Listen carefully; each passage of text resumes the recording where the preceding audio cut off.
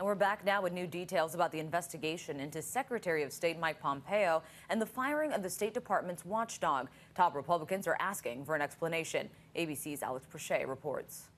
This morning, President Trump is defending the firing of State Department Inspector General Steve Linick, who was investigating Secretary of State Mike Pompeo. I was happy to do it. Mike requested that I do it. According to Congressman Eliot Engel, head of the House Foreign Affairs Committee, Linick was investigating Pompeo's declaration of an emergency last May to sell arms to Saudi Arabia, bypassing Congress. Linick was also investigating Pompeo's use of a staffer to run personal errands like dog walking and picking up dry cleaning. Maybe he's negotiating with Kim Jong-un, okay, about nuclear weapons, so that he'd say, please, could you walk my dog?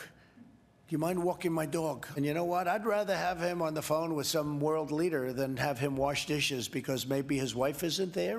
Pompeo tells the Washington Post he was unaware of the investigations, saying it was not possible that this decision was based on any effort to retaliate, because I simply don't know. I'm not briefed on these investigations. Pompeo said he fired Linick because he wasn't happy with his performance. Meanwhile, this morning, in a surprise move, Attorney General William Barr appears to be breaking ranks with President Trump when it comes to investigating and prosecuting former President Barack Obama and former Vice President Joe Biden. And as long as I'm Attorney General, the criminal justice system will not be used for partisan political ends. The president has suggested, without evidence, that Obama and Biden broke the law during the Russia investigation. Obamagate.